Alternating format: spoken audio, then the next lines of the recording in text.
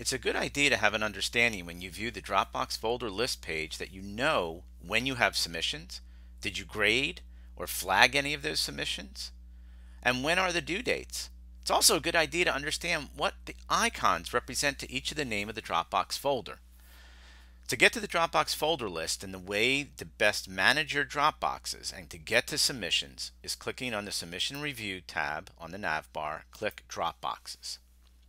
This is going to take you into the Dropbox folder list. You're going to see 5 columns. The first one, folder, that's just the name of the Dropbox folder. Total files. The total files, these are the number of files that have been uploaded by your students. This indicates that you have submissions that need to be graded. So you'll see here, for example, in this Dropbox, I have 5 total files.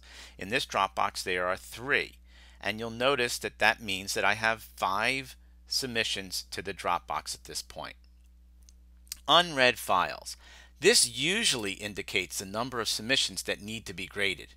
It is possible that you may still have an unread file and graded it because you clicked on the evaluate instead of the file name in the submission area.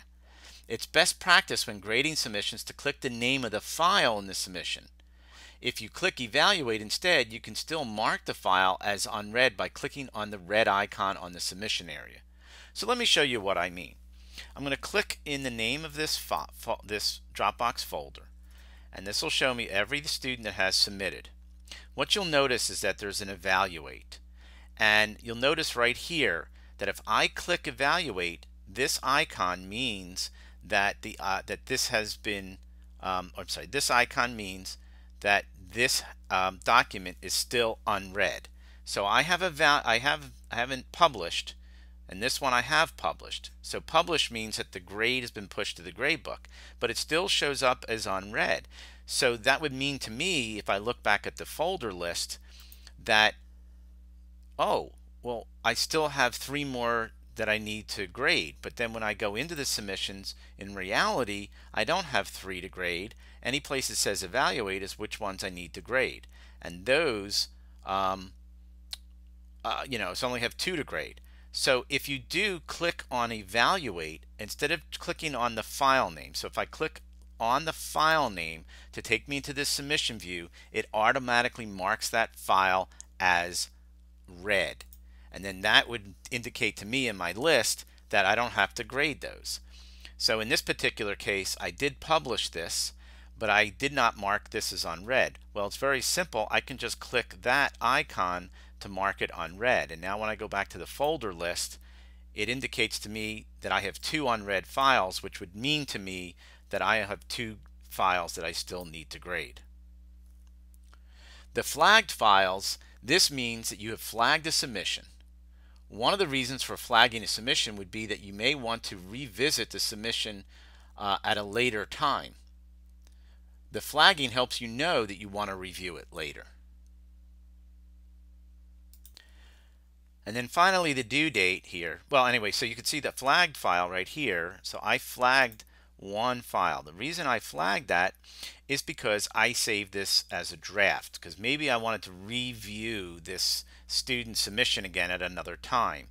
So I actually saved it as a draft, and then I clicked the little flag icon. So that's all I have to do is click this little flag icon. If I click off of it, then it's not flagged. So that's one way of flagging and why you would. Finally, again, the due date, that's the date the Dropbox folder is due to the student. Now that may be the due date or end date, because the end date is counted as kind of the due date, but it's different. Now there are also a few icons that are helpful to let you know if you have linked the Dropbox to the gradebook, or turned on turn it in, or you have group projects. This icon with the little ruler next to the folder name indicates that it's tied to the gradebook. If I place my mouse over it, it'll actually tell me it's tied to the gradebook and what is the name of that specific file, a specific grade item. If I don't see that icon, then those Dropboxes are not linked to the gradebook and tied to the gradebook, and you may want to then link them. If you see this other icon, this is the originality check is enabled. This means that you have turned on turn it in for that Dropbox. And you may want to look at the step-by-step guide and review the tutorials about Turnitin. Finally, the last icon that's in this folder list is what's called a group submission. So it's this group submission icon. That means that this folder indicates that the submission grade for the Dropbox will be used by all students in the group. When you have a group Dropbox, that means that only one file can be put in there for the group, and then when you grade that, the grade goes in for all the students. So that's a little understanding of the Dropbox folder list. It's a really important thing to have this understanding for you to be able to manage your Dropbox submissions.